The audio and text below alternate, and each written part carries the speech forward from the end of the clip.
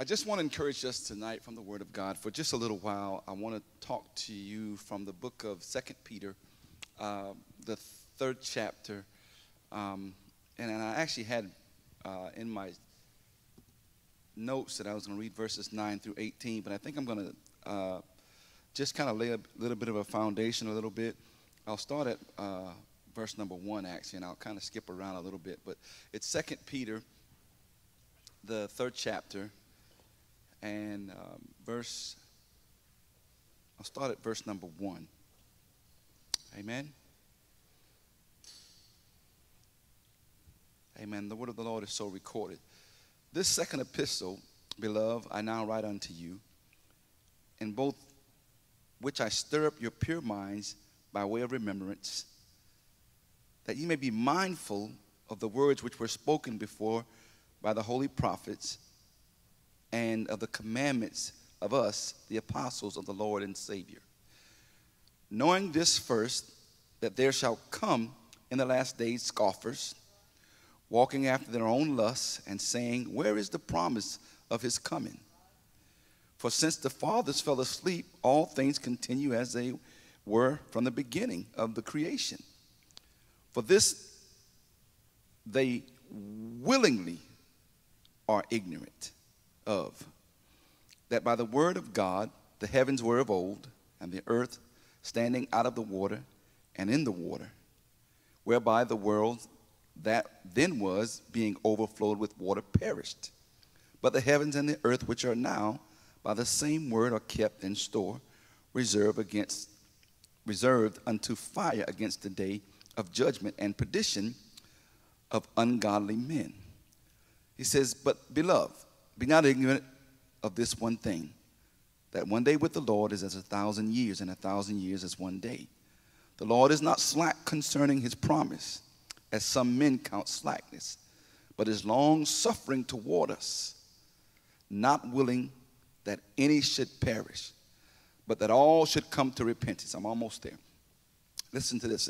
Verse 10 says this, but the day of the Lord will come as a thief in the night, in which the heavens shall pass away with a great noise, and the elements shall melt with fervent heat, and the earth also, and the works that are therein shall be burned up. Seeing that all these things shall be dissolved, what manner of persons ought ye to be in all holy conversations and godliness? Let's skip down to verse number 15. And account that the long suffering of our Lord is salvation, even as our beloved brother Paul, also according to the wisdom given unto him, has written unto you, as also in all his epistles, speaking in them of these things, in which are some things hard to be understood, which they that are unlearned and unstable wrest, and they do also other scriptures, as they do also other scriptures, unto their own destruction. Ye therefore, beloved, seeing that ye know these things before, beware lest ye also, being led away with the error of the wicked, fall from your steadfastness. Amen. Let's go before the Lord in prayer. Father, we thank you tonight, Lord God. We thank you for your word. I pray tonight, Lord God, that you would help me, God, to encourage your people, Lord God. Speak through me, Lord God. Anoint these lips of clay, God, that they might minister, Lord God. Help us to understand your word, God. Help us to live your word and do your will. And in Jesus' name we pray, amen and amen. I want to talk to you tonight about the twisting of time. Time is the most precious commodity on the planet Earth. Now, this is my opinion, but I also, even though it's my opinion, I think there's some fact to that. And the reason why I say that is because every other commodity on the earth can be replaced. Amen. We're in a crisis now in our society where fuel and gas is a big problem. Man, gas prices are sky high, and people are looking for the oil companies to drill more, and it's a whole bunch of confusion going on. Everybody's pointing the blame at this one and that one. But at the end of the day, if we used all of the oil that we currently have, if all of our reserves were exhausted, they would just drill for more. They would find somewhere to find more. And so, but time is not like that. Once time is gone, it's gone. Man, you think about the farmers and their crops. You know, every year they get to plant a new harvest. Each year, you know, they make what they could from this harvest, and next year they plant a new harvest. But that time that's passed, you can't get that back. And so, one of the writers I used to listen to is a good preacher, Dr. Miles Monroe. He died some years ago in a plane crash. But he talked about time, and he said time was the great equalizer, in the sense that at the start of the day, every one of us gets the same 24 hours. But it's how you use that 24-hour time frame that determines, you know, sometimes if you're going to be rich or poor. It determines if you're going to be on the top or if you're going to be on the bottom. And that's the difference. How people used their time, what they did with their time. Now, I grew up hearing that, you know, you had 24-hour day, you had 8 hours to work, you had 8 hours to serve God and man, and you had 8 hours to rest. And that seemed pretty logical to me, you know. But I was kind of strolling on my phone the other day, and I came across this reel, and this guy was talking, and he said rich people don't have, or they can't afford to sleep for 8 hours a day. And I'm thinking to myself, maybe that's how they got rich. They divided their time to do what they wanted to do to get where they wanted to be. How do you spend your time? I heard some years ago, I heard Pastor Shepherd talking about Brother Scott. And he said that Brother Scott would play the saxophone. He would practice literally until his lips would bleed.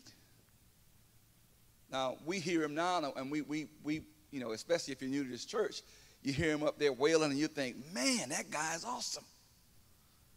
But you weren't there when he was practicing, when his lip was bleeding. See, nobody, that's the part that nobody sees. That's the time that he invested when no one was looking to be able to play that way. I talked to Brother AJ, and Brother AJ told me, he said when he was trying to learn how to play by ear, that he would stuff his ears with earphones or something and muffle his ears so he couldn't hear, and he would just play, not listening to anything, trying to learn how to play by ear. And if you see Brother AJ now, I don't know whether he's playing the saxophone or the saxophone's playing him. Amen? Because he's moving and grooving. I mean, it sounds good, but again, that's the time that he's put in. I talked to Brother Newton. Brother Newton told me a story of how his little girl, little sister Stephanie, that's over here wailing on the drums. He said from a little girl, she would just be beating on stuff. And now she's playing the drums. They didn't just wake up one day and start doing it. They may have, I take that back, they may have just woke up one day and decided they were going to beat a drum or blow a horn or whatever. But they didn't get good by just thinking about it. They had to invest time into doing it. And so where you put your time will determine, you know, what lot probably sometimes you'll have in life. Amen. What are you investing your time in? What are you doing with your time?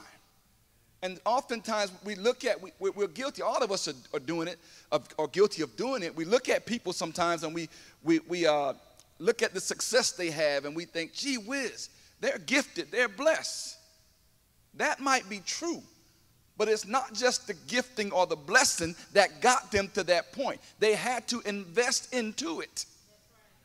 It is the same thing when it comes to our relationship and our soul. You've got to invest in your soul. Amen. You got to take the time to take care of your spiritual being.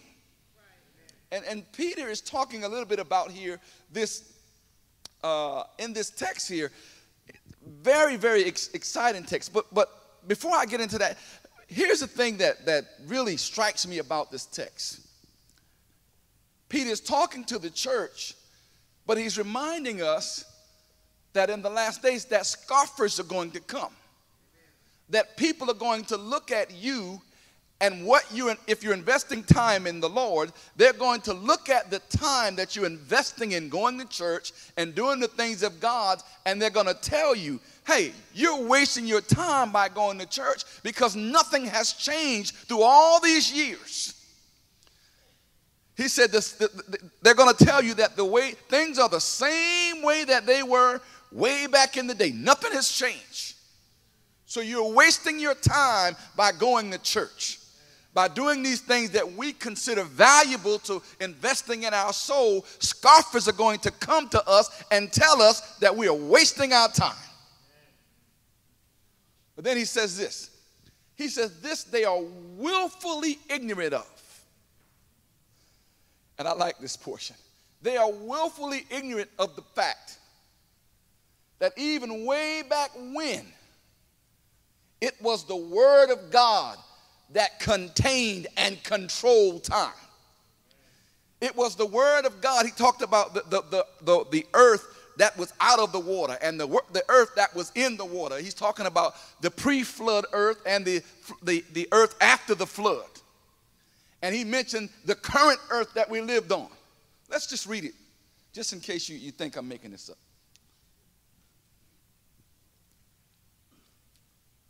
Verse number 5 says this. For this they willingly are ignorant of, that by the word of God the heavens were of old, and the earth standing out of the water and in the water, whereby the world that then was, being overflowed with water, perished. But the heavens and the earth, which are now by the same word, are kept in store, reserved against fire, against the day of judgment and perdition of ungodly men. It was the word of God that controlled things. God spoke the word to Moses that the flood, to Noah, that the flood was coming. It was the word of God. And listen, he hasn't changed. What he has spoken is still going to come to pass. It may seem like a long ways off. It may seem like we've been waiting on it for a very long time, but we stand on the promises of God. As the scripture says later on, he is not slack concerning his promise. We can stand on the word of God, and we can believe that God's word is true. And he talks about, in this text, he talks about the things of the earth. And he says not only the earth, but the things that are in the earth. They're going to pass away with the fervent heat and a loud noise. And I got to thinking, when I was I was in Bosnia some years ago, I think in the 90s. And I remember driving, we went through that country. We went through almost every inch of that country. And I'm telling you, you talk about war-torn, there was not one house, not one building, not one structure that was not destroyed or that was not impacted or hit by mortar or some type of bombing. Not one. In every city. I was looking at some of the footage of Ukraine and Russia right now, and how it just seems like they're just destroying all these beautiful buildings and all these things, and and it seems like just a waste, and no regard for life, no regard, and essentially what Peter is saying is kind of sort of the same thing. there's really no value to these things. These things are transitory. I mean, of course, we give them value. We give them value. If I pulled up, we opened the doors here, and I drove in here a brand new spanking Mercedes Benz, you wouldn't say that's valueless, would you? I wouldn't. Sure, I'd like to have one. You know? but what's the real value of it? You can't take it with you. What's the purpose of it? And then you ask yourself the question, what is the difference in the Mercedes and the Pinto? Anybody know what a Pinto is? Huh? Brother Willie, know what a Pinto is? What's the difference in them? Is it the? I'm talking at the end of the day. What's the difference in them? They do the same thing. They get you from point A to point B. The Pinto actually might be a little cheaper on gas.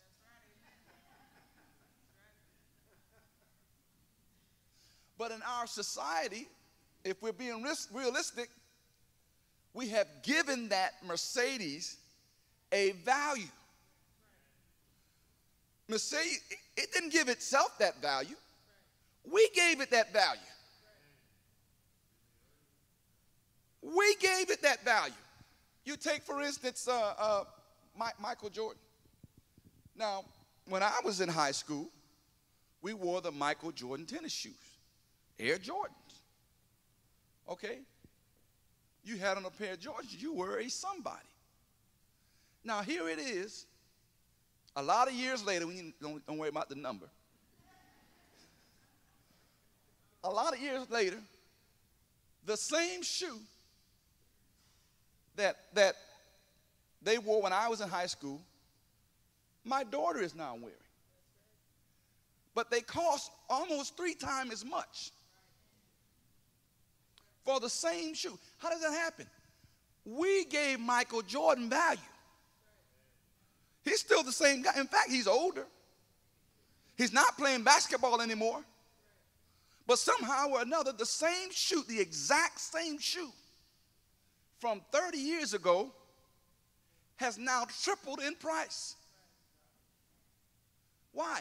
Because we gave it value based upon what we purchased, based upon what we deemed as valuable. And I'm thinking to myself, wow. And they've gone crazy with it now. Like my daughter, you just can't buy the shoes. You have to buy, I never heard such a thing, a crease guard. A crease guard. So you put it inside the shoe so that when you walk, the shoes won't crease.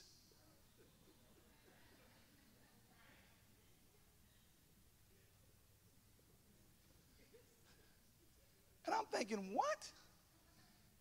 So the next time you see a kid with a pair of Jordans on and he's walking like this,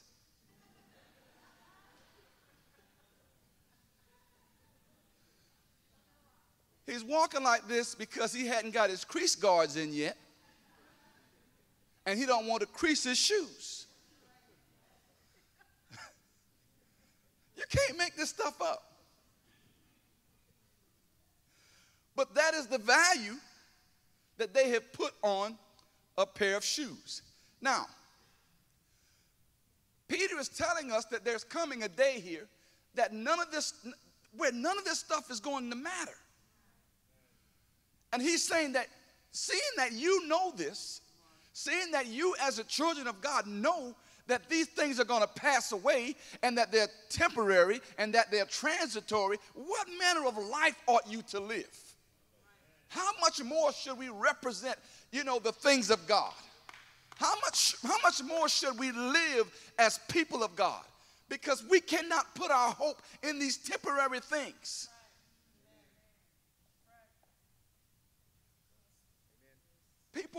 Solomon talks about it.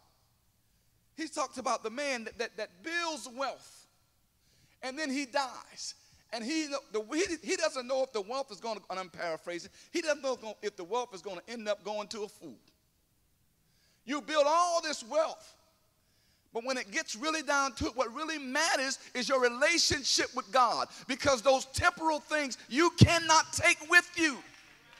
So we need to establish a foundation and a relationship with God, something that's going to last us, something that's not transitory, something that's not temporary, but something that is eternal. And what has happened is, over the way the world looked at it, according to Peter, they're looking at the time frame and God's long suffering and his patience towards us, and they're scoffing at us. And Peter is saying, no, you don't understand. God's going to fulfill his word. He's not slack concerning his promise, but he is long suffering towards us, because he doesn't want us to die and go to hell. He just keeps giving us time. While they're sitting there pointing the finger at you saying, when is your God coming back? You've been talking about Jesus for 1,000 years, 2,000 years, and we haven't seen anything. Where is Jesus? And Peter's saying, listen, you're looking at it the wrong way. He doesn't want any of us to perish, so he's giving us time to repent and get ourselves together, because the day is coming. The day is coming where he's going to crack the sky. And you know the story. It's going to happen just like the Bible says. But what the world has done, and what they're doing, is they are taking this period of time, this grace period that God has extended to us, to repent of our sins and to serve him. And they're using that as evidence of God's inability to fulfill his word. They're saying they're saying it's been too long. You've been praising God for all these years, and nothing has changed. It brings me to the scripture where he talks to Abraham. He says, after you've done the will of God, you might receive the promise. In other words, I'm going to praise him regardless if I get it or not. I may not, listen, Abraham never saw it, not in the flesh. Abraham saw it in the spirit. You see, we are still Abraham's seed. We are still a part of the promise that God gave to Abraham. Even though Abraham himself never saw it in the flesh, we are Abraham's seed that was prophesied about way back in the beginning, fulfilling the word of God. We're the children of faith. You know the story. You know what God promised Abraham? That your seed was going to be like the sand on the seas. That's us. Hallelujah. We're just grains of sands that God promised Abraham that was going to see the promised land. But saints of God, in order to get there, you got to live this thing. You can't just get there, on the flowery beds of ease. You can't live any kind of way and get there. You've got to be holy.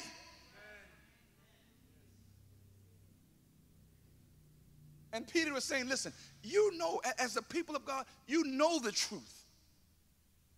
And having the understanding of the truth, what manner of life ought you to live? What are you going to represent? Who are you going to represent? And then, here's something that really just, really excited me. Verse number 15 says this. And account that the long suffering of our Lord is salvation. The patience of God, this long time that you're complaining about, it's God giving you an opportunity. It's God giving you an opportunity to repent. It's God giving you an opportunity. Saying, listen, I know it's been a long time, but there's still some folks out there that I'm waiting on to come on into the kingdom. So then the question becomes, what are you waiting on? He's waiting on you. He's holding the door open for you, waiting on you. But there's coming a day when that last Gentile is going to step in there and the door is going to close. Hallelujah. And he says, and account that the long suffering of our Lord is salvation. Even as our beloved brother Paul, also according to the wisdom given unto him, has written unto you. Now, I like the fact that Peter is echoing the words of the Apostle Paul. Because there are too many people who try to say, well, they preach different doctrines. Not so. The Bible says one Lord, one faith, one baptism. So I love the fact that he's channeling Paul here. And then he says,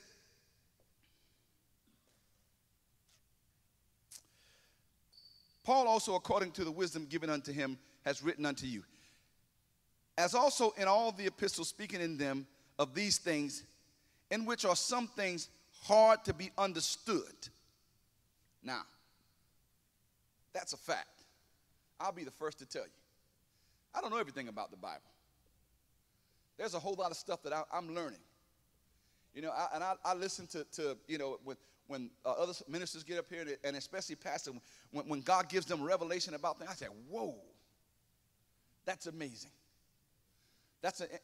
And you just are constantly reminded that there's more knowledge, that there's more wisdom, that there's more that God wants to give you. And there's a fact, Peter says it right here. There are some things that are just hard to understand.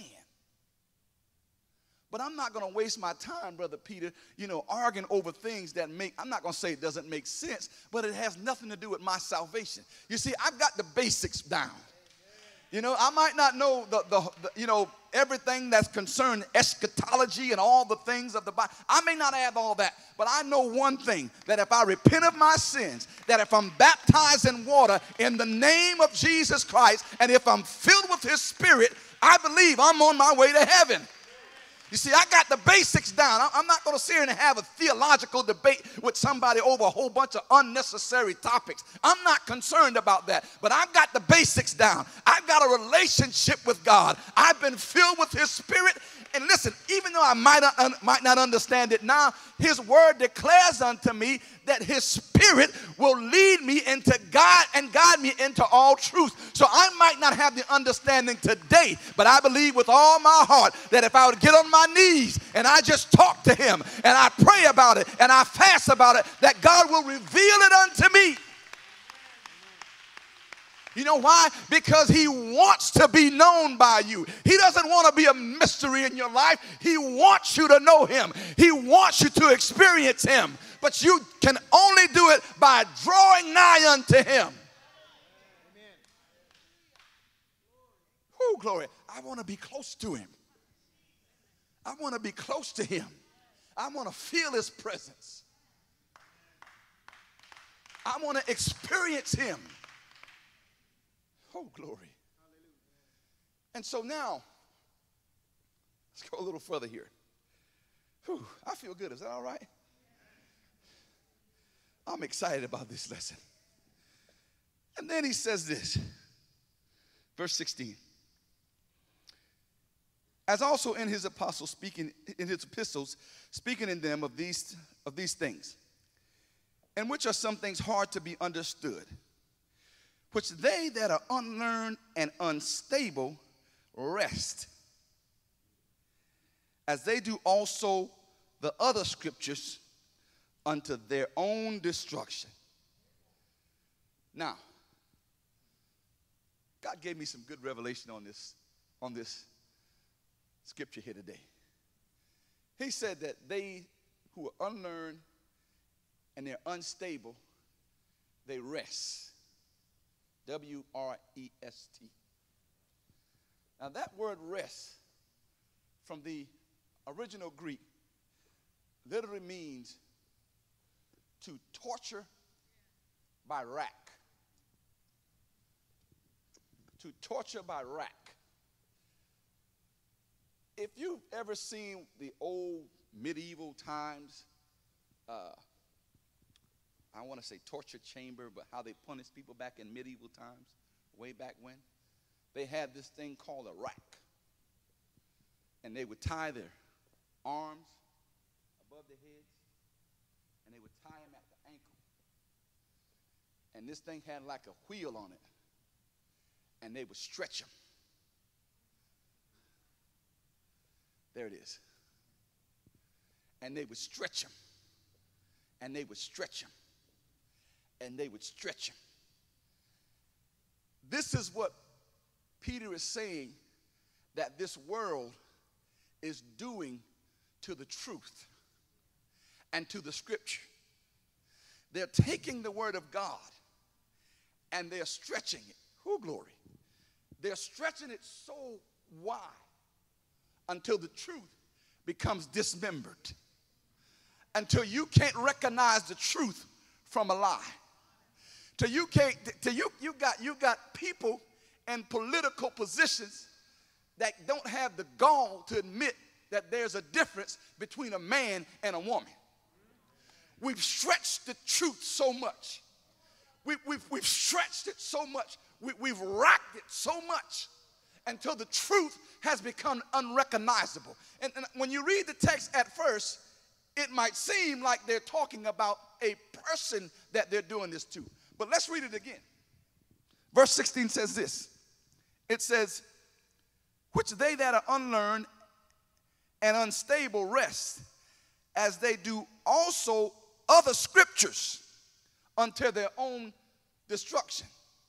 They're taking the scriptures and they're stretching them, hallelujah, to fit their lifestyle.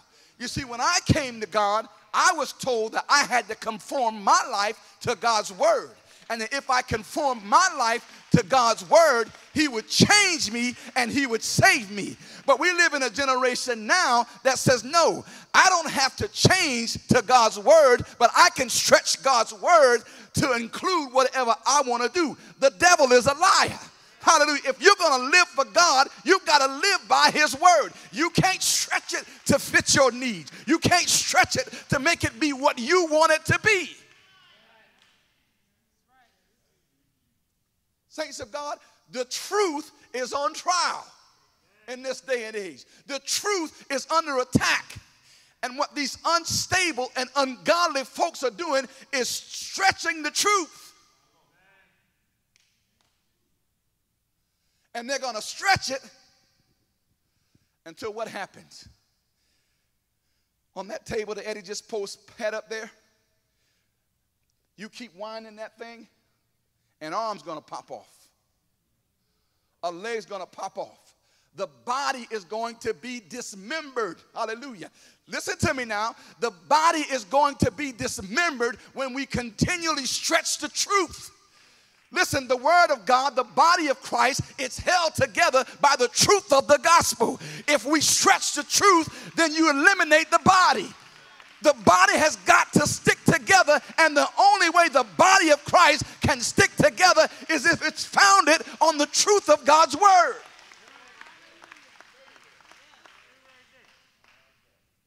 And so what they want to do is they want to rack it.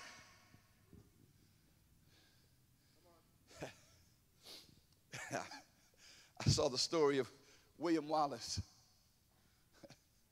And when they were going to put him to death, they had him on one of these racks.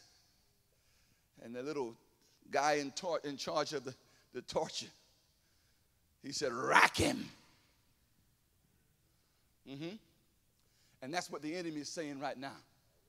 Every time you run up against someone who's bringing you a little false truth and trying to convince you, trying to convince you to go contrary to the word of God, you got Satan standing on their shoulder saying, rack them.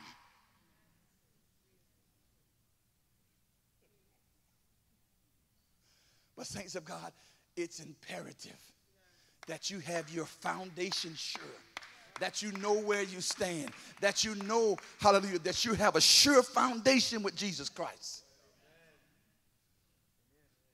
So it doesn't matter which way they pull it. Don't matter how tight the wheel get. Doesn't matter how much they stretch the truth. I'm going to stand on the word of God. That's why it's imperative that you are filled with the gift of the Holy Ghost. Because, see, no one can deny that. You see, once you've had that experience, no one can take that experience from you. It is the one thing in my life that I can always fall back on. If I ever get weak in faith, I can always remember that I was filled with God's Spirit. I felt the Spirit of God uncontrolled by me, but by Him. He came into my life. By invitation, that is. I invited Him in. Oh, glory. And I was so glad when He came in, saints of God. I was so glad when He came in. And I'm going to tell you today that if you would open up, He'll come into your life too. Hallelujah. I had been in church I had been going to church my whole life. I had been going to church my whole life. I had a firm belief that there was a God. But the day I got the Holy Ghost, Brother Peter, everything changed. Hallelujah. I said, wait a minute, there's something to this God thing. Glory. I felt the power of God coming in myself, in my spirit. I felt His presence come into my life. And things changed. I said to myself, oh, this is not a hoax, hallelujah. There's something to this Holy Ghost thing. I began to speak with other tongues, hallelujah. It let me know that God was real. Whoo, glory. Hallelujah, Jesus. But over the course of time, hallelujah, time has allowed us to twist the word of God. It's the twisting of time. Things things that are clearly, there are some things the Bible says that nature itself teaches you. Some things you don't need anybody to teach you. Nature itself teaches you. And people are saying, well, I got a question about that. Whoa, come on. Come on. You know what they're doing? They've got the truth on a torture platter. And the devil is saying, rack him. Glory. Whoo, glory. But I'm glad, hallelujah, that when Jesus got out of the grave, He got up with all power in His hand. Hallelujah. Hallelujah. He said, oh, glory. You know what He said? You know how He said it, Brother Willie? He said, I am the way, hallelujah, the truth, come on, and the life. So I don't care how much they try. What you following, Brother McClary? I'm following the way, the truth, and the life. What is that? That's Jesus. He's the way. He's the truth. He's the light. Hallelujah. Listen, if you can't get excited about that, something's wrong with you.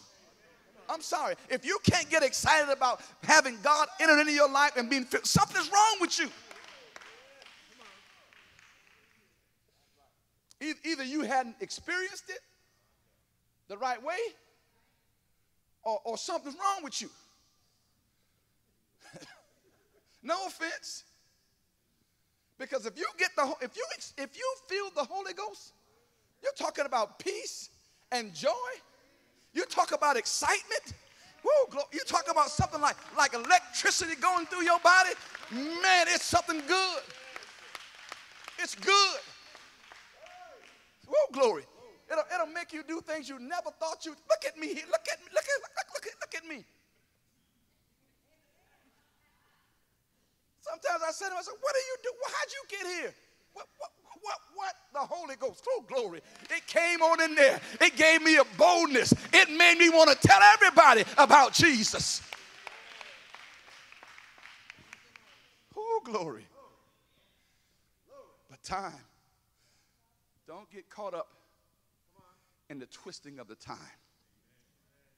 Because time that God has given us, Him being gracious, has given us time.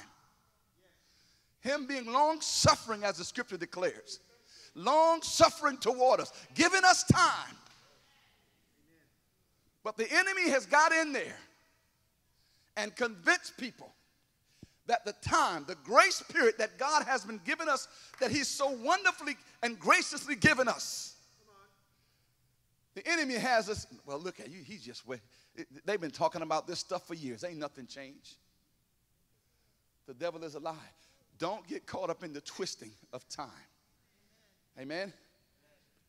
Let's stand together. Ooh, time's almost gone. Listen, I was sitting here thinking to myself, and God had given me this message, and I was thinking, gee whiz, what a title, you know. And I thought about the twisting of time, and my initial thought was, don't get twisted. And I thought to myself that back when I was in the world, twisted mean getting drunk. I said, no, I don't want to say that. I don't want you to get twisted. But I also don't want you to get caught up in the twisting of the world's time. Because over the period of time that God has given us to seek him and to take advantage of our salvation, the enemy has distorted by ignorant, willfully ignorant folks, unlearned folks, and unstable folks. The Bible says they are willfully ignorant, they are unlearned, and they are unstable. And they wrest the scripture. They stretch it as far as they can. How far? Whatever I want to do, I'll stretch it till it meets my need. I'll stretch the truth until it allows me to do whatever I want to do and call myself a child of God.